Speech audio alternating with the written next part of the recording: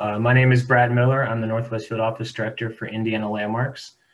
So welcome to our virtual Logs to Lustrons program this year. We're glad that you're all able to join us tonight and hope that next year we can see you in person for our annual Logs to Lustrons tour, hosted in partnership with the National Park Service. Tonight we'll take a quick journey through nearly 2 centuries of architecture in Indiana Dunes National Park. While we won't be able to cover all the historic buildings normally seen on the tour, we will look at the earliest log structures, late 19th and early 20th century wood frame and brick farmhouses, forward-thinking experimental homes, and the modernist houses constructed of steel and glass. I'll do my best to stay in chronological order, but I'll diverge a little to show you how they influenced one another. Then we'll step back and hear from 2 families who had the opportunity to restore 2 very different homes, a 19th century log house and a 1940s all-steel Lustron. We'll be sure to leave time at the end for questions, so please type them in the Q&A box at the bottom of the screen. This program will also be recorded and shared at a later date. First, I want to introduce Indiana Landmarks for those who are joining us for the first time.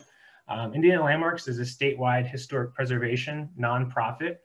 We are membership-based, and we also have 9 regional offices across Indiana. It's best to describe our mission in 3 different parts. So first, we have a mission of saving meaningful places. That's the traditional sense of historic preservation.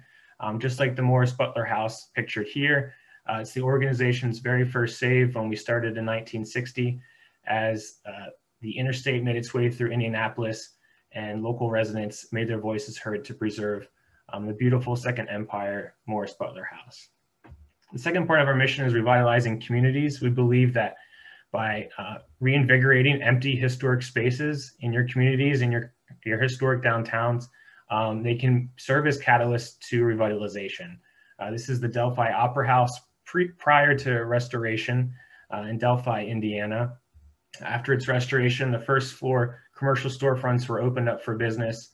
And then if you direct your attention to the 3rd floor, is actually their 19th century opera house that now hosts live events. Well, hopefully we'll begin to again host live events, bring people to their community where they patronize all those businesses. And the last part of our mission, reconnecting us to our heritage. That's probably the most important aspect of our mission, connecting Hoosiers to our heritage across the state. This is the Lyle Station School. Lyle Station was a pre-Civil War free Black settlement.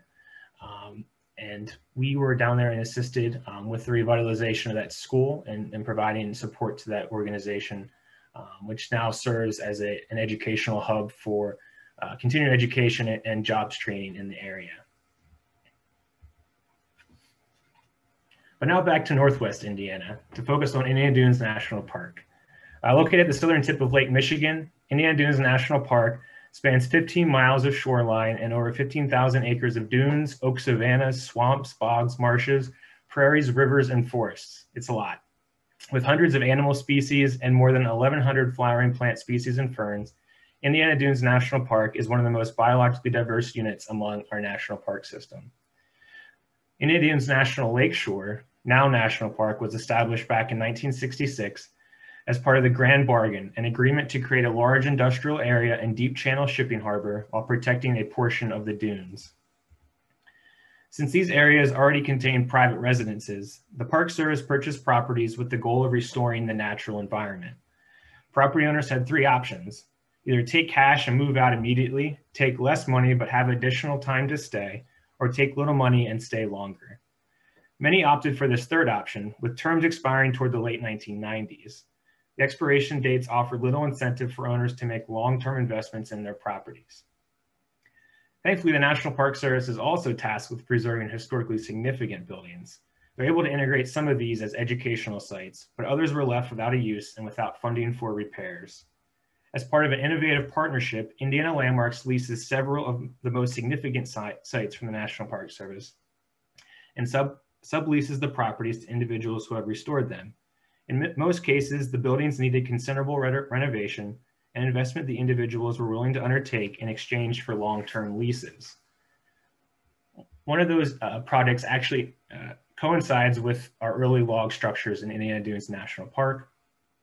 One of these properties was the Goose Lindstrom Farm.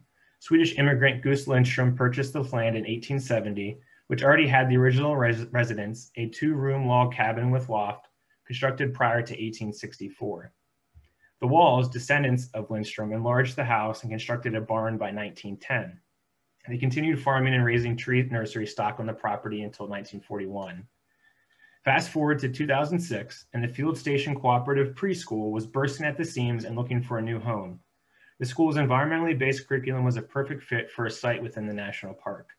The preschool signed a lease with Indiana Landmarks in 2006 and completed rehabilitation in June 2011. There's the renovated building today. Renovation revealed the original log structure in the center of the house. Workers left log walls exposed as an educational tool for the school's students. The Dutch gambrel-style barn was also renovated as a classroom space. The addition of skylights and windows in place of the west-facing hay door transformed the dark, deteriorated barn into a beautiful classroom. The only extant log structures older are tied to the region's first Euro-American settlers, the Baileys. They arrived from Michigan in 1824, running a tavern, renting livery space, and providing blacksmithing for those traveling between Chicago and Detroit or Fort Wayne. Joseph Bailey, born in Quebec in 1774, was a fur trader on the Great Lakes. He and his family had significant influence as the region became part of the United States' expanding frontier. The homestead includes the 2.5-story house completed in 1903 after Joseph's death, and some of the earliest structures, including an 1820 log kitchen and chapel, a circa 1892 story log cabin, a log storehouse dating back to 1835, and an 1875 brick house in nearby family cemetery.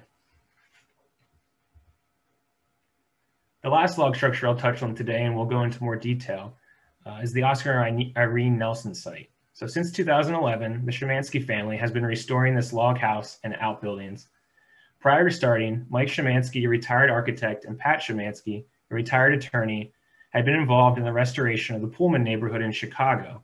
Their son, Robbie, who assisted in the rehab, also studied historic preservation.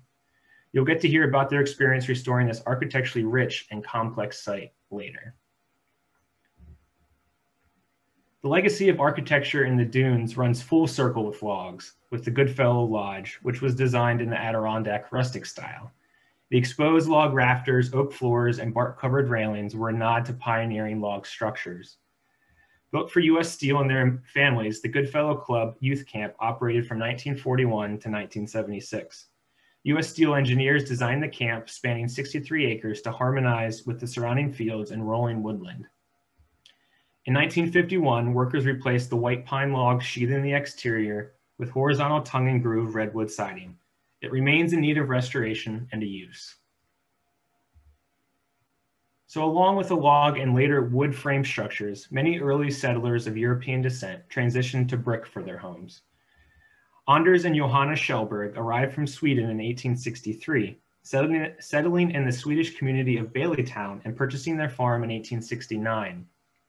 The Kjellberg farm stayed in the family for 3 generations and includes a house, barn, windmill, and several outbuildings. Unfortunately, a fire destroyed the original wood frame farmhouse in 1884. The Kjellbergs replaced it with a Gable L style brick house the next year. Gable L was a popular style of the time period, especially in the upper Midwest, and was found in most architecture pattern books. This floor plan was considered efficient and economical. The Gable L was the preferred choice among the Swedish residents of North Porter County, including the adjacent Nelson farm, a different Nelson. Both brick farmhouses are attributed to A.J. Lindquist, a local Swedish builder. While the Dunes certainly has examples of simple wood frame structures from the turn of the century, it also has an example of an early prefabricated wood frame home that certainly inspired the Lustrons you'll learn about tonight. The Peter Larson site, completed in 1910, is a Sears catalog house, specifically the Silverdale model, which could be ordered from the catalog and essentially shipped to your house site. As with other Sears homes, it reflects popular design choices and socially accepted housing ideals of the period. By 1900, designers, reacting against the formality of the Victorian age, emphasized clean lines, balanced proportions, and structural simplicity on the exterior. The house was rehabilitated in 2002 by the National Park Service and is now used by the Dunes Learning Center for intern housing. And jumping a few decades, the Beverly Shores Depot is the only building technically not part of Indiana Dunes National Park, but it provides an important tie to its architectural legacy. Credited to architects Arthur Gerber and Leo Post, the Mission Revival style depot, built in 1929, remains as the last original and still functioning stop along the South Shore urban line. It was also the gateway to Beverly Shores, a new resort town founded by real estate developer Robert Bartlett. In an attempt to attract home buyers, Bartlett transported several houses from the Chicago World's Fair in 1933, including 5 homes now part of the Century of Progress Architectural Historic District. A real estate marketing scheme thus led to the introduction of a handful of houses that mark an inflection point in modern home design. The COP homes were constructed for exhibition at the 33 Century of Progress World's Fair. As part of the Home and Industrial Arts exhibition, the homes were meant to explore new architectural styles, building materials, and technologies. Among the most forward-thinking of the homes was architect George Keck's House of Tomorrow, which was a 12-sided all-glass wall house built around a steel structure. 4 of the 5 homes have been restored through a lease partnership with the National Park Service, Indiana Landmarks, and private lessees, while we make plans to restore the House of Tomorrow.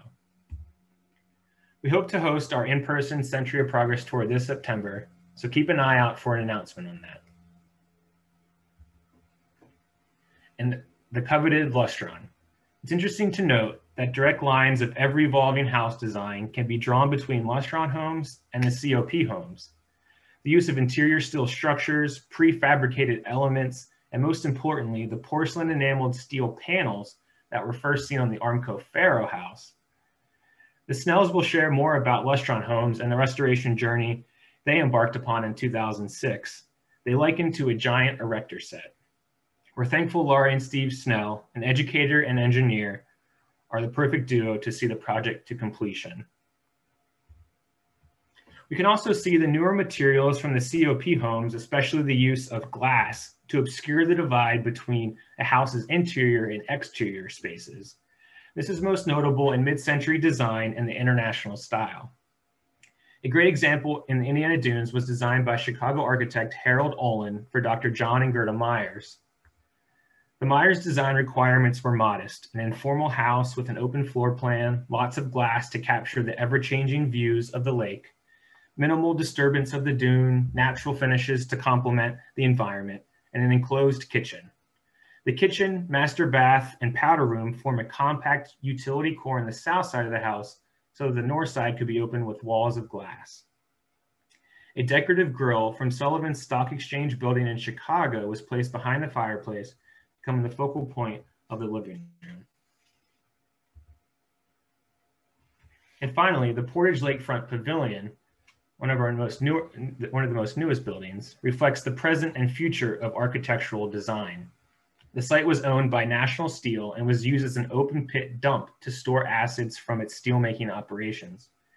After remediation in 2004, the site was purchased by the National Park Service. The City of Portage and the Park Service jointly designed the pavilion to meet the Green Building Council's Leadership in Energy and Environmental Design, or LEED, and the Park Service's guiding principles of sustainable design by including environmentally sensitivity in construction, use of non-toxic materials, resource conservation, as well as recycling. Now, with your newfound knowledge of architectural history in Indiana Dunes National Park, we'll turn back to get a look at what it takes to restore a log structure and its many layers and piece together an all-steel Lustron. Now I'll turn it over to the Snells, who will first look at the Lustron house, and then we'll follow that with Pat and Mike Shymanski. So please welcome Laurie and Steve Snell. I will stop sharing my screen here.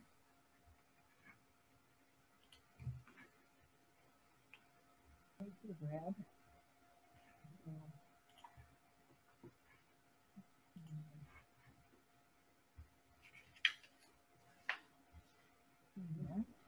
Thank you, Brad. Can everyone hear me? Good. Steve and I are very grateful for both the Indiana Dunes National Park and Indiana Landmarks who had the faith in her family to take on the Jacob Lustron restoration project. I wanted to share one of the original marketing pieces that was published in Life magazine back in September of 1948. Their ad claims. Nope, go back a little bit. Nope. Right there. Next one. Over. Next right. Over. Right there. Here you go. Okay. I'm going to do that for you. Their ad claims. Sorry, I have to get resituated. Their ad claims that never before in America a house like this, a steel house, a wave of the future. Their ad also claims for $50 to $60 a month, you could own your own home, a house maintenance free that never needs painting, and a roof that lasts a lifetime. In 2021, our claim is never before has a Lustron been deconstructed piece by piece and erected in a new location. Since we began this project, it has evoked lots of curiosity among family and friends. So I thought I would begin with some of the most frequently asked questions. Why did you move the house? In the previous slide, you saw that the house was originally located on Kimmel Road, and it was being overtaken by the dunes. So the national park was also had some thistle that was endangered, and they wanted to move it from that original site. The home had only one previous owner, and it was used exclusively as a summer home. The interior was in pristine condition and was exclusively used as a summer home, so it was very clean inside. And over our process throughout the deconstruction, we met many of Elizabeth's property caretakers. The other question is this a Sears home since it's a kit? It's not a Sears home. As Brad mentioned earlier about Sears home, those were wood construction. This is mid-century modern prefab home constructed of porcelain enamel steel, and it could be erected with three simple tools: a screwdriver, a wrench, and a rubber mallet. The materials also were delivered on a custom designed truck and were delivered all at one shot, one truck. The Lustron Corporation also claimed that the home could be erected in 3 to 4 days from foundation to turnkey with their 4-man specially designed crew. The other question we get is how many pieces are there? There are 3,300 pieces, and we are happy to report that we did not lose a single piece of our life-size erector set. What does it sound like when it rains? It really doesn't sound like you're in a tin can. It's actually very peaceful with all the natural surroundings of the dunes and the wildlife. How long did the project take? We like to think of this project as 3 phases. Phase 1 is deconstruction. In July of 2006, our proposal was accepted through the National Park and Indiana Dunes Association. So we began the deconstruction then, and by November of 2006, we had taken down all of the pieces from the site on Kimmel Road and put those into storage. Phase 2 is the reconstruction, which began in 2007 of all of the exterior pieces and the restoration of those. And then phase 3 is the interior pieces and the restoration of those. Thank you, Laurie. Next up, we'd like to talk about 5 major design components on the Lustron to ease you as we go through these slides and we use terminology maybe you're not familiar with. Number 1, all the panels in the house are porcelain coated, whether it's the 2x2 sections, the 2x8 sections, the windows, the roofing, the closets, and the walls. Second, was made out of enameling iron, which was a very difficult grade to make in the open hearth. And there was a dark gray base sprayed on it, and then an enamel was sprayed on it with the color of your choice. Secondly, as you can see on the far left side, these wall sections were made out of what I call an omega fastener. It was basically a spring steel that was an omega shape where you would screw in stainless steel set screws. And the farther you went into this omega channel, the tighter the screw took. And then there was additionally 10 different corner pieces that were prefabricated for the wall sections. Third, in the middle of this picture with a light blue section is what's called a service wall. It was a double wide wall that all the main utilities came into that fed through the house. It It was unusual because this had 4 removable panels in the utility room where you can look into the major plumbing lines and also the electrical lines. The fourth major design component I wanted to discuss was the heating system. You can see in the upper right-hand side of the slide here, there was a plenum that was created between the ceiling tile and cement board that was airtight. And then on the far left side, you can see that the furnace fed out into the ceiling panels, into this plenum. And there was a series of ducts and baffles that channeled the air through the entire surface area of the home. Now, in theory, the heat was supposed to radiate down, and it did not work very well. We did restore this in kind, although there is no forced gas air in this house at this time.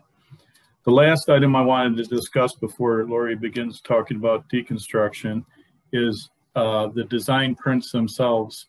There was a 162-page manual, and for deconstruction, we started from page 162 and worked to page 1 and reversed that when we constructed the house. But each large section of the home had a specific start and end point you could not vary from. And in this slide on the far right-hand side, you can see a little arrow that shows start and stop on the 2 bedroom wall sections. So as we began the deconstruction, we needed to develop a labeling system on both the pieces and the blueprints. You can see some of the markings on our blueprint here. It was a trial and error of several different processes to get labels to stick with each of the pieces. We settled on what I like to refer to as the garage sale sticker method, because this allowed us small labels that stuck readily, and then color coded each of the rooms, and then we were able to do numbering and lettering system throughout the home. The deconstruction then, phase 1, began in the reverse order. So once the closets were open, the interior walls then came down. You can see that we shrunk wrapped the pieces here so that each set of pieces then would go back in the exact same precise location in the new home. In the utility room, the service wall reveals the electric and the plumbing.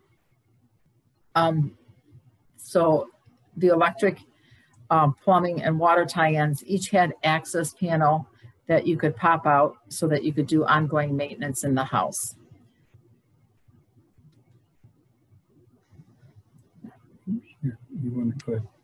Okay, after the walls were down, the ceiling panels came down. The ceiling panels are the heaviest gauge steel in the home. They're 4 feet by 4 feet. And you can also see here the access panel that you can get to the heating and the trusses. Over in this corner. We used a drywall lift to take down the large ceiling panels. There were endless bags of blown-in insulation that also needed to be disposed of.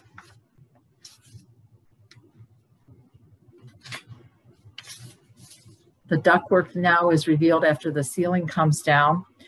And this also revealed the trussed wind brace system here. I like to refer this to as the tiny but mighty rods. They actually gave the strength and the integrity to the strength of the home, the shell of the home. Thank you, Laurie. Next, the interior was done, so we started on the exterior, and things were really moving along pretty quick. Probably my favorite section of the house is the roof section. These are 11 rows of shingles on both sides. They're kind of a clam shape, and you start from the gutter side and work your way up, pull on the clam side, and then screw it into the same omega channels I talked about earlier. There you can see there was a big fancy ridge cap on this, and this color was a brown shingle, really beautiful in the sunlight. After the roof was down and stored, we began to remove the first external wall pieces. You can see this was the south corner of the home. Had significant damage from the dune moving over it. There was about 12 inches of sand, at least, on that side. Next up was the trusses. 10 truss sections are centered and bolted to the wall sections, and there's two outer double wall trusses. We elected not to use any heavy equipment and use leverage, ropes, and a 3-man crew. We'll discuss this in greater detail in the reconstruction section.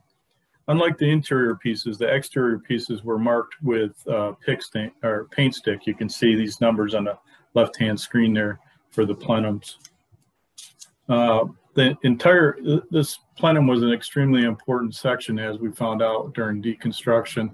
It was really used for the leveling course of all the exterior pieces, and they slid very tightly in between the trusses and throughout the house. You can see there's a corner piece there that was specific to that corner, and it also held up, the plenums actually held up some of the under pieces.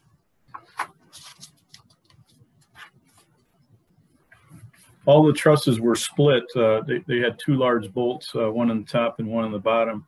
We split them before lowering due to weight conditions. Extremely heavy gauge steel, extremely heavy gauge steel. The last truss on each side was a double section that created the overhang for the attic venting and also the small front porch. And they were particularly difficult to remove. You can see on the left side the size of that double truss. Next. The exterior walls came down really, really easy. In fact, none of the bolts were rusty. They were all stainless and in good shape. We reused them, in fact, and we'll discuss how they go up in the next section. Here you can see the sill plates that the wall sections bolted to with a couple of the sill bolts that would come up through. Also, there's a little pile of wind bracing rods in this section. Next. During most of phase one, we used our son's hand-me-down Chevy pickup to shuttle pieces to and from the location and to storage. Each load came down 17 steps. You can see the steps that went up to the original home location. Quite a workout moving these pieces into storage. As of November 14th, phase one was done, complete, and the site was turned back to the National Park Service. 15 years later, Mother Nature has taken over, and it's difficult to see the home was ever there. Next up, Laurie will talk about phase two. So as we were wrapping up phase one of the biggest challenges was storage. All of the exterior pieces were stored in our storage unit, which was located halfway between our permanent residence and our Lustron site. The interior pieces were stored in a climate-controlled environment in our basement, in our home, and in various rooms throughout the home. The trusses, they were tarped and they were stored in our backyard. We really wished we would have had one of those delivery storage trucks so that we could have put everything in one storage unit. January of 2007, phase two begins with a site visit with the National Park and Indiana landmarks. The home was erected at the same elevation and the same distance from the lake from its original site. We broke ground then on April 15th of 2007. We transplanted the dune grass in the surrounding home site before excavation. We had a very, very early spring that year, so the foundation got poured a little ahead of schedule, and we didn't have all the sill plates and walls ready to go. So we were a little bit of a push to get started. Here you can see the sill plates, basically sanded them down and used paint over rust. There was only one section that needed a little welding. Next. The sill plates were installed and bolted down, then they were grouted. You can see the foundation bolts and the grouting. And as the grouting cured, all 20 of the wall pieces were completed at our home in Valpo and readied for movement to the construction site. Although the original house was delivered on one truck, we took many, many loads. Once the foundation was done, we were working on various pieces at our home in Valpo, trying to marshal and figure out which ones needed to come out next. A little disappointing, but this was our Lustron delivery truck, just a pure old state bed truck. 20 exterior wall sections and 10 pre-built corners were laid out along the foundation and bolted to the base bolts and over the sill plates. Remarkably, all the windows made the transfer. They are all aluminum and fastened to the wall studs, or the Omega studs as we called them. We elected to leave them in, as this is how the original Lustron was developed. Had a lot of curious people coming by as this construction part went up though. Next. Next up was the fun part, the 10 roof trusses. The 3-man crew laid out half sections of trusses. They were raised by leveraging off the current wall and placing the 2 center sections on a center scaffold. The upper and lower sections of the trusses were bolted together and then bolted to the wall sections. In the wall sections, there was a groove where there was a leg on the truss that would slide in there and then bolt. Very heavy welds and very heavy gauge in an amazingly good shape.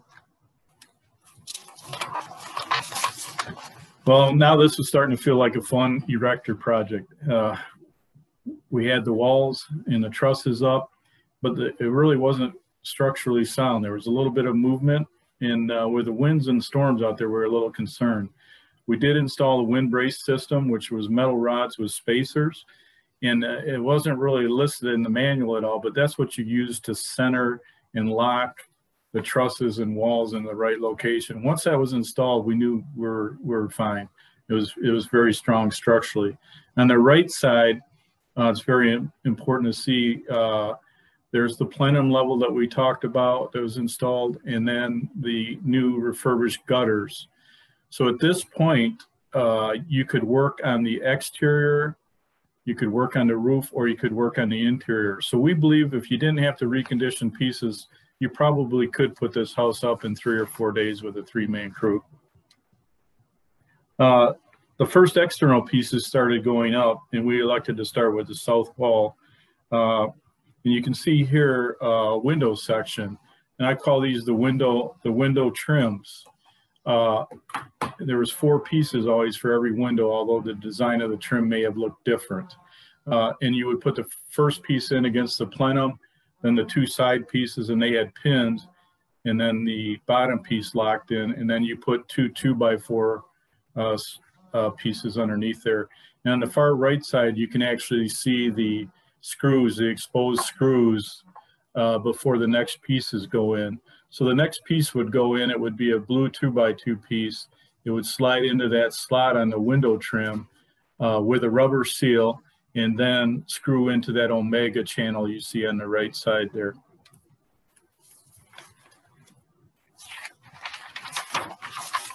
We began to finish the exterior pieces when we weren't ready, when we didn't have pieces ready to go up, we worked on the screen porch. So as rows of shingles were ready, we put those up. As rows of the 2x2 blue panels were ready, we put those up. And if we didn't have pieces ready, then we worked on the screen porch. Phase 2 was completed by the fall of 2007, and we began to enjoy the beach life just a little bit instead of restoring pieces at that time. So as phase 3 began in the winter of 2008, so we worked on all of the interior pieces that winter. So what was last out is now first in. So we insulated all of the walls, the ceiling, and then sealed the perimeter of the foundation with steel wool. This then shows that we replaced the cement board with high R rating insulation foam boards here. So that's the ceiling going in. And then this is the framing going in and dividing the rooms up here. And then all of the interior is this beige color. All of the Lustrons had the same interior coloring. The panels were 2 feet by 8 feet panels, or 2x2, or they had special, the third kind was a special corner pieces. These are some of the special features in the Lustron. The pocket doors gave more living space. They had built-ins and closet overhead. So for the 50s, this was a lot of storage and a pretty modern concept for them. So 12 years later, here's what it looks like. This is the entrance into the front door. And you can see from the living room, you can see into the kitchen, it all sort of runs in. Again, this was what Life magazine really touted they called it the peekaboo kitchen, that there was a pass through from the alley kitchen into the dining area that then led into the living room. The bookshelf here on the other side is the vanity for the bedroom. This was 12 pages in the manual of how to put together, in comparison to 1 page of how to erect all the interior walls. So it's lots of details, lots of nuts and bolts. Here is the kitchen. In the kitchen, there were 2x2 yellow panels. Elizabeth Jacob, she had updated the kitchen with a Formica counter in the 90s. We were fortunate, through the help of Indiana Landmarks, to find another Lustron sink that needed to be sandblasted and re-enameled. So that is not original to Elizabeth's home, but it is from another Lustron. And then this next is the bathroom. It matches the yellow panels in the kitchen. All of this is original. The tub was actually stamped in the factory in Columbus, Ohio, to be the set size of the panels in the wall rather than a standard size tub. The vanity mirror, lighting, the sink fixtures, the built-in vanity are all original. Again, this is the back side of that bookshelf that's in the living room. So it was built in, dressers, storage in the bedroom. And so we began this project with our family, 3 children who were young adults. And today our family has grown to over 14 and our 6 beautiful grandchildren. It is a special place for our family. You can see our oldest grandson, Noah, with his papa giving a thumbs up as he is learning how to preserve history.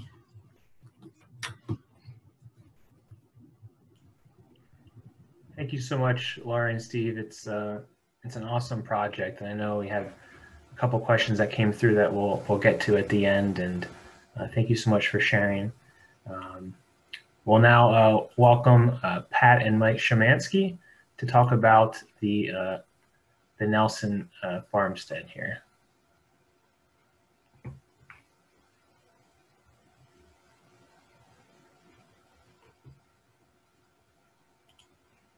All right. Oh my, what's going on?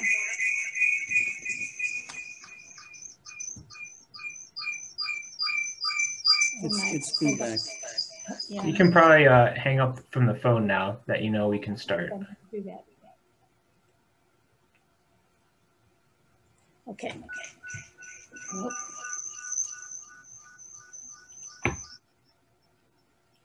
All right.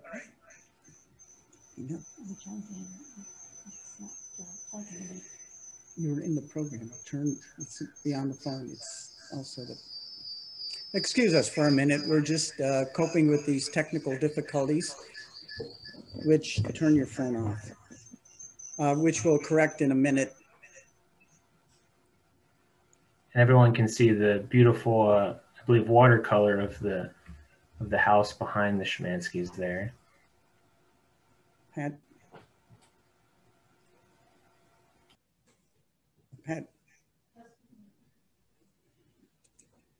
We're just having a few technical difficulties here. We'll resolve them in a minute and get to.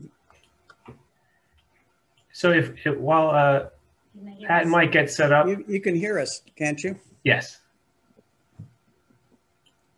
We're hoping you can hear us because we have some technical difficulties and we're not hearing you. So we're going to kind of proceed on the notion that you can hear us and that you'll be able to see our screen share here.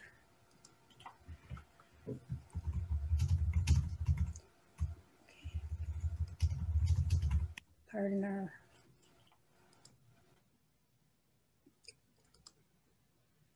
Okay, thank you for joining us this evening. Can somebody signal to me if you can hear us? Okay. Great. We're going to go ahead and just march along. We can't hear you, so we'll try and do our best here. Thank you for joining us this evening. We'd like to share with you a few stories about what we've learned about the leasing opportunity, what we did to preserve the Johnson Nelson farmstead and restore it and return it to viable use. So for context, the photograph on the left is the the farmstead as we saw it on our first visit. On the right is pretty much what it looks like today after our project has advanced. So we've learned that the community had a great love for the Johnson Nelson farmstead. It goes back to the origins of the Bailey homesteading that went on in what was referred to as Bailey Town, which was largely a Swedish enclave. And it's one of the few remaining houses from the Bailey Town. So how did we find out about this project? When our children were young, we had a cottage on Johnson's Beach, about a block up from the beach, and it was on a lease back, which you heard a little bit about earlier. And when the lease back expired, then we were expired from our occupancy. The house was eventually torn down, and the property is now part of the parking lot for Johnson's Beach. So as our children matured and got older, they had this notion that we should return to the dunes so that our granddaughter could experience some of the joys of living in the dunes and being close to the lake and enjoying being out in nature. And our son, who at the time was in the master's program in historic preservation at the Art Institute, came home with this ad and says, we gotta go take a look at this place because it looks really cool. And it sounded interesting. And the price was free. Yeah. So the fine print was that the house needs a lot of patching, painting, plumbing, and some of the outbuildings need a bit of stabilization. All those tasks we thought were pretty doable. We've been involved in historic preservation for many years in the Pullman area. And so we figured we could handle a little bit of painting and patching. And we were awarded the prize. So the site. These are some of the photos that we took early on. We started with a strategic assessment of the buildings and the landscape, and it became quickly apparent that this project was going to need a bit more than patching and painting. The site was invaded by nearly every invasive species that inhabits northern Indiana anywhere. And an aggressive plan of eradicating these invaders was going to be needed, in some cases, to even see some of the buildings. Even the structurally sound buildings needed a lot of immediate attention. The view from our property, unlike the other property you saw, had no lakefront view. We had trucks and trains. Several dumpsters of junk and debris, truck components, a buried car, a gasoline-powered saw, all had to be excavated from the property. We filled probably 4 or 5 dumpsters full of junk and debris that we excavated and removed from the site. We had to use inventiveness because some of these things were heavy and there was no way to get equipment onto the site. So we used our little lawnmower to pull the sucker around with rollers onto the end of the dumpster. In order to obtain insurance, which was required for our lease, the insurance company told us we had to make improvements to the property. It couldn't look like an abandoned property, so we had to remove all the board ups and we had to paint all of the unfinished wood.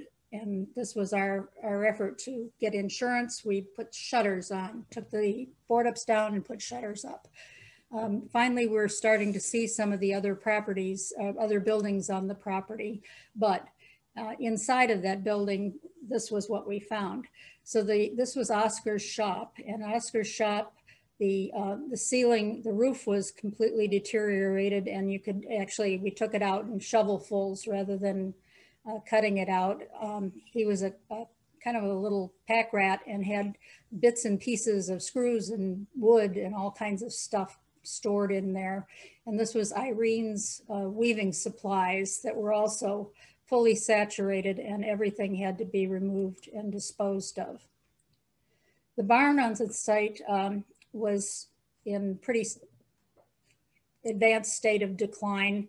We discovered that the barn was actually held in tension with a rusty wire that ran the full length of it. And in a very short order, the rust ate through the wire and the barn succumbed and fell down on its own weight. The root cellar that had been described to us as a caved in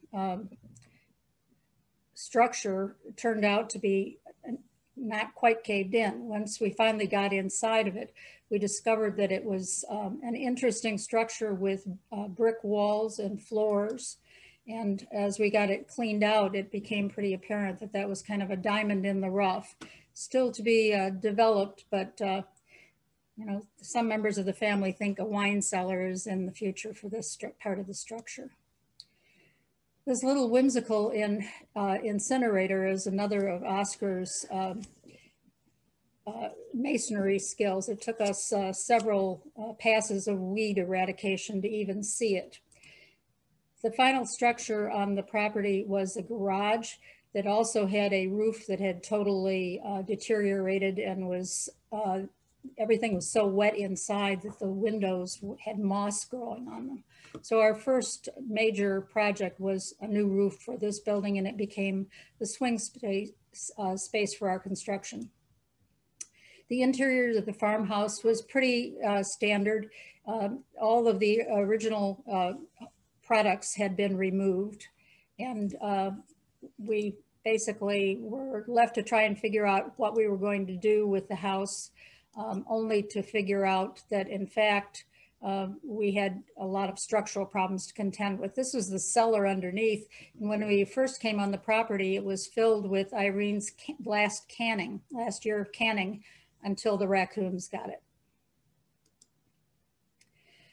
As I said, we started to discover some of the structural difficulties that we were about to encounter. So we were not doing a redecorating, we're doing a rebuilding.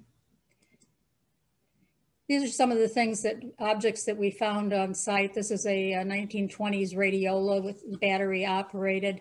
This is the, on the left is the original wood shake shingles on the original log structure, which was subsequently covered over by new buildings.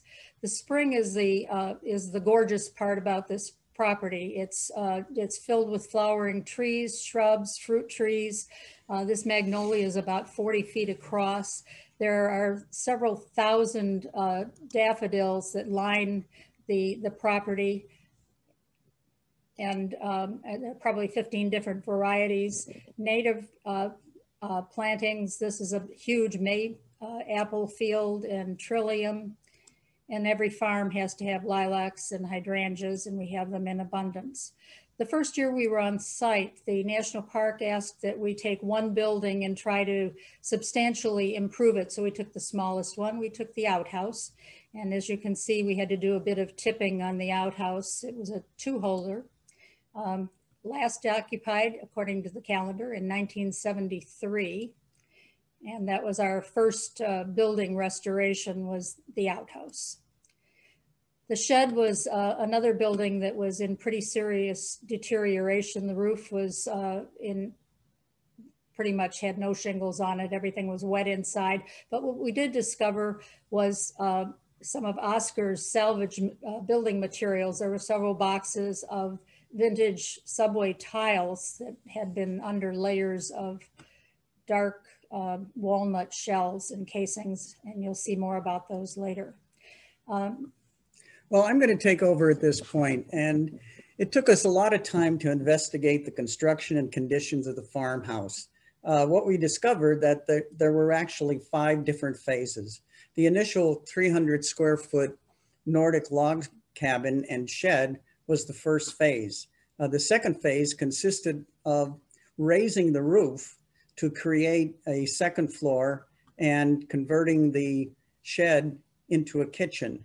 The third phase added a smaller 2-story section over the kitchen, and also added the cellar that you saw in an earlier slide.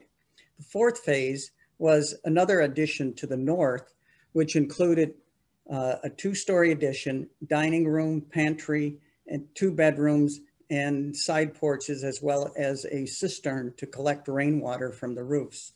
The fifth phase was a modern addition, a bathroom, interior plumbing, water heater, which was installed in the area of the side porch and included an electric well pump, and storage tank. Here you can see the construction that was used to raise the roof. In contrast to the log, they used contemporary stud construction, or balloon frame as it's sometimes called. When that happened, they abandoned a window that was in the east side of the log structure in order to install a stair to the second floor. There are 5 different types of construction here in this building. There's the Nordic log structure with dovetail joints, post and beam construction, which was used for the shed and the kitchen. Here's an example of the Nordic log construction where they have these very tight dovetail joints at the corner, and then the logs are hewn to a thickness of about 4 to 5 inches. They're notched to interlock, and they are designed so that they could install lath and plaster on the interior and siding on the exterior as they could afford it. One of the techniques for connecting the logs where they had to cut window openings or doors is to use a pin, which was augured and driven into a hole to connect the logs. And that same technique was used for a pin that was used for scaffolding when they were building the upper sections of the log structure.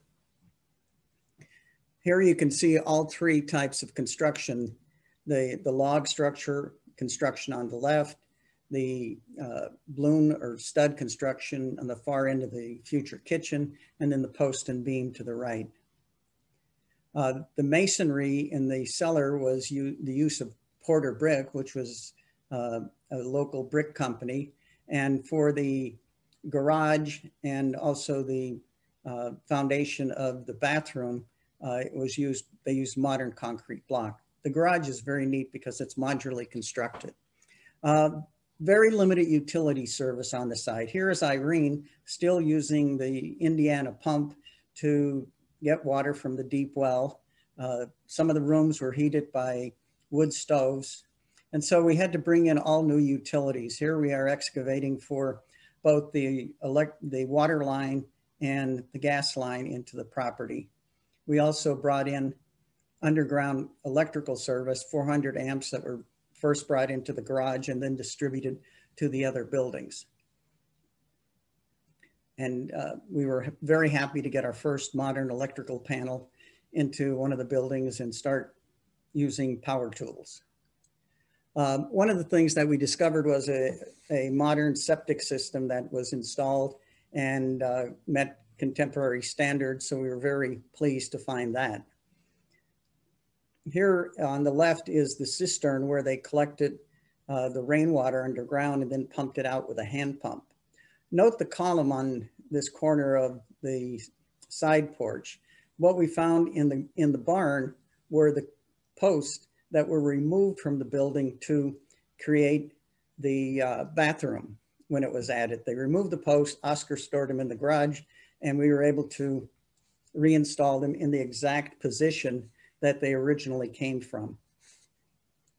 Here you can see the bathroom before it was removed, and then the conditions following that, and the post and the color scheme.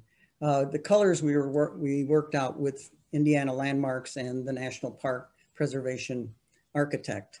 The interior the central section of the building was the most deteriorated. Here's an example of the wood deterioration, settlement that occurred. And we had to reinforce and add additional floor framing for the second floor. And then when it came to the first floor, we had to remove the entire thing because of the deterioration. You could see my son in the cellar and one of our work crew on the porch. The door remained in the same position all throughout the project.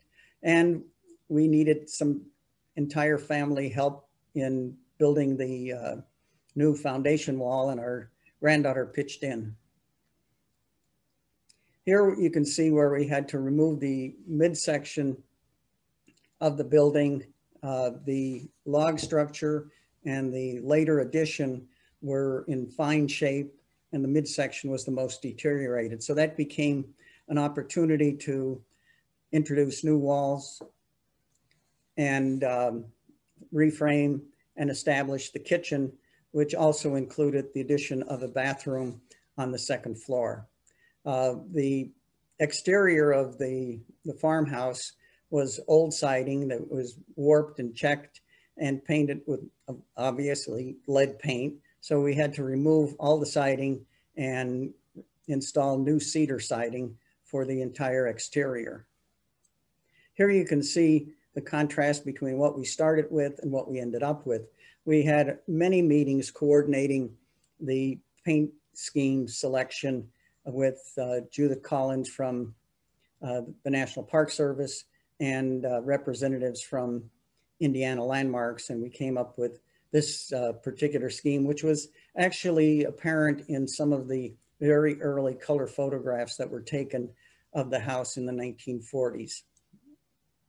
The kitchen progressed. We introduced a vestibule, and keeping with Oscar's salvage ideas, my father rehabilitated a building in northeastern Pennsylvania back in the 50s, and our family ended up with some leaded glass, and we had to bring it in and install it in this building to maintain the tradition. Here you see the subway tile reused as a backsplash in the kitchen. And here's the kitchen. It's very comfortable.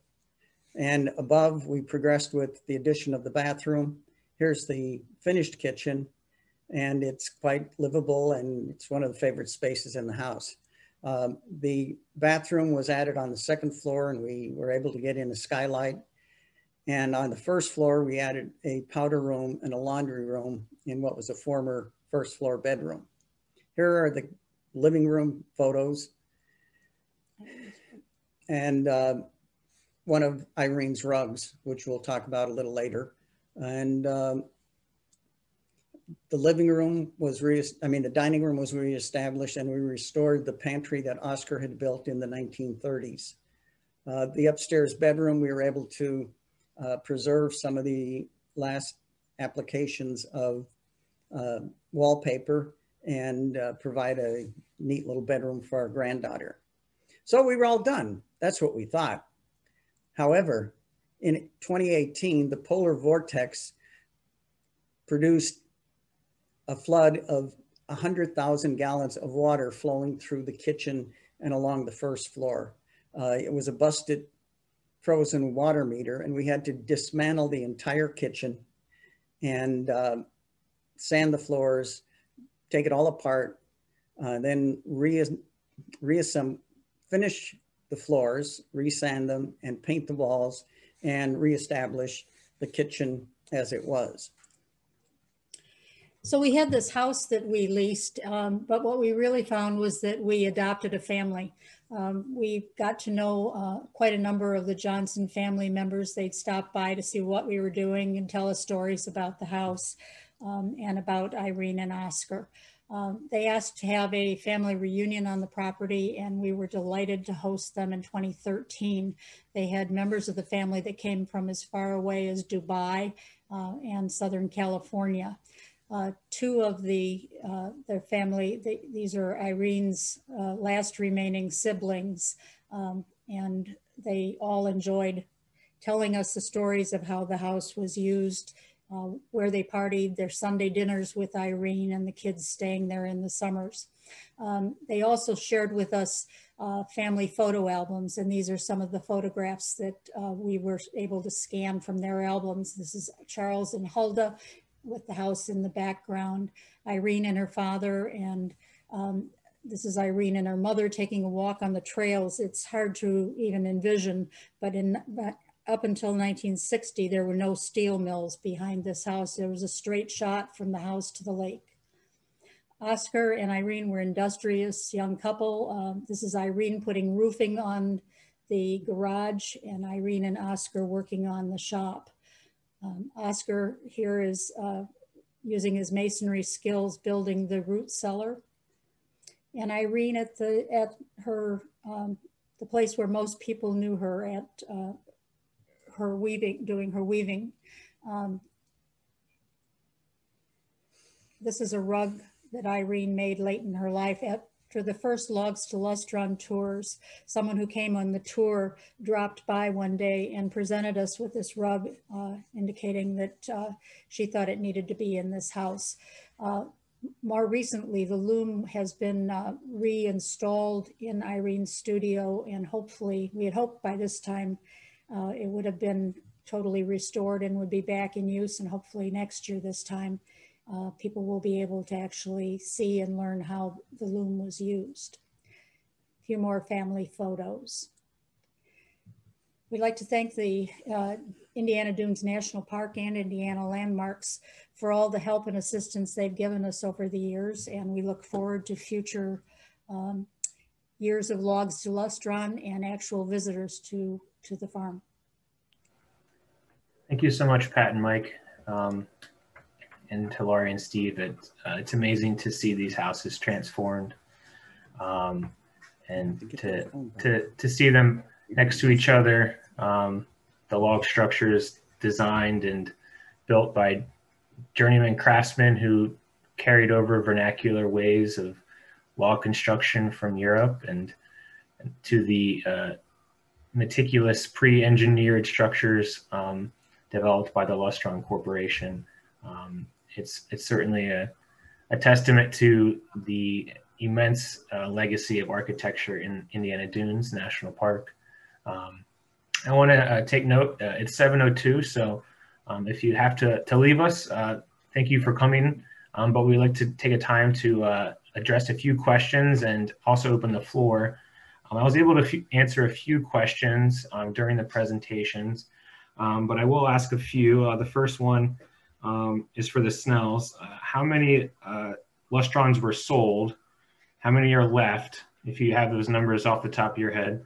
But I think most importantly, is there a Facebook group for Lustron owners, or what I would think is maybe a support group?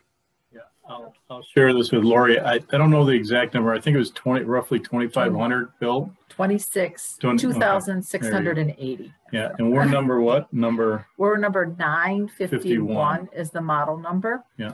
And I don't know how many are left. There is a publication of a book that does have state by state which ones are still standing. Yeah, that's what we kind of enjoy the tour every year, because people that own a Lustron will come and say, what do I do about this? Or how did you tackle this? And have had a lot of great conversations over the years during that tour. Thank you so much. Another question that came in for both couples, and we'll turn to the Shymanskis first. Do both couples live full-time in these homes? And how do we see that they're both great places for family gatherings? Our permanent home is in Valparaiso, so we're fortunate to be 25-30 minutes away, and our family has grown, so it is a challenge when we all get together to stay in 900 square feet, but we are creative and they're getting bigger and bigger, so we do sort of run back and forth between the two. Yeah, I would say that I would add that we probably spend more time now there than we have. Mike. Can you hear us, Pat and Mike? Yeah, yes, we can. You're coming across clearly. Okay. We're kind of. The problem is, can you mute that? Can you mute your phone? No. Technology just doesn't want to cooperate in a 19th century log home. But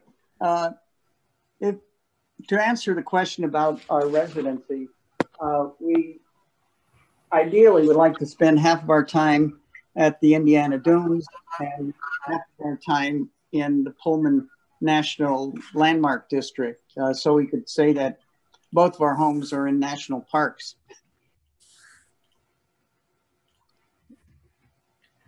That's great. Let's see here. Another question that came across was heating and cooling the Lustron. Is it all a modern system now? Yeah, we started with radiant heating, and we had the same issues as Shymanski's. Not the same year, but we had a polar vortex. Yeah, a little bit earlier, and we lost 6 out of 7 radiant heat from the floor, you know, hot air, hot water. We just recently converted to those mini split systems that don't require ducts and really a minimal impact on the house. It's actually laid out very well for a mini split system. And we love it so far. And it has heating and air, and we've had it for 1.5 years now. We took a long time to try to find something to replace it, just because we didn't want to put any holes. We've seen other people that have put in ductwork, and we just didn't want to drill into any of the panels because they're just beautiful. So it's worked out really well with the new technology. Yep. A question that someone did ask if you know anyone who would like a box of enamel panels. So maybe that's something that you can go into that Facebook group or a preservation listserv. I know that's if anyone does have any unique preservation materials, always feel free to reach out to Indiana Landmarks, www.indianalandmarks.org, and we can try to connect you with someone who has the need, I guess. Love panels. We are trying to figure out if we could build a Lustron garage. Yeah, there were garages available some places. We also see we have a great presentation from Park Ranger Cliff Goins, who all of you probably know. I did have another question for the Shymanskis. If you could just speak to, you know, the structural integrity of those log structures. You know, typically people think about old buildings, but it seems like you trust them. Well, we took, can you hear us okay? We had to reduce some of the slides. We have thousands of them, but we had a whole series of repairs to the logs. There were quite a few of the lower level logs that had to be substantially repaired by patching, replacing, and so it's not without some damage over time, but they're pretty sound. They're very sound, as a matter of fact. The log structure is really tough, and some of the logs, and so when we had to re-site it, it became very complicated to put curved battens behind it so that the siding would be level. But other than that, I mean, it's very solid, and the oak has held up very well. If you come on the tour next year, you could knock on the logs in the kitchen. Yeah, that good old growth timber, always better than what we have today. I will ask one last question here, which is, since we know how much maintenance is typically needed with wood, but how maintenance free is the Lustron now? I would say that's the thing that we appreciate most. Very, very little maintenance. For the most part, the work on the home is inspections, just to make sure that you don't have any issues brewing too much. But basically, we wash it down. We wash the walls and ceiling down every year around this time of year, and then we wash the outside. And that was one of the things we were concerned about, getting the heating in. There were a few years that there wasn't heating, and we were afraid that it was going to really degrade the interior, because the kitchen cabinets are the thinnest grade of and that's the only place that you see the wear and tear is in the kitchen, because it's the lowest grade of steel in thickness. But as far as the walls and the siding and the roof, I mean, those one shingle, I mean, it is pretty heavy. I've never weighed one, but they are like moving a car door. I would say 90% of the maintenance is done on the screen porch, which we build out of wood. I mean, that kind of sums it up for me. You know, it's got to be painted that beach environment's a tough environment, especially where we're at. It's pretty windy. You get a lot of sandblasting, and that paint just deteriorates it. You know, you need, and the wood structure needs a lot of work. The screen porch is a replica of what Elizabeth Jacob had. And 3 or 4 Lustrons we've seen the same builder from back in the 50s made them. So it has a flat roof, which also makes it a more high maintenance. Yeah. The maintenance of the log structure with the cedar siding is pretty good. I mean, the cedar siding is durable. We primed it, painted it, and it's the only thing that requires a little more maintenance is some of the modern wood that isn't as sturdy That's why, as the old growth stuff. But otherwise, the maintenance is no different than a normal house. We do have to wash it down in the spring because of the dirt that comes from the steel plants, and the highway activity. But otherwise, we really enjoy it out there. The landscape is fun and quite pleasant. Well, thank you both so much. Without your hard work and determination, both of these properties may very well be still left unrestored. So thank you so much. Thank you all of you, everyone who joined us. Please continue to look out for other events in the future. Right now, we have a QR code up to look if you're interested in learning more about the buildings on the Logs to Lustrons tour, as well as hopefully next year in May 2021 or 2022, we can welcome everyone out to the homes again. Otherwise, please take care and good night.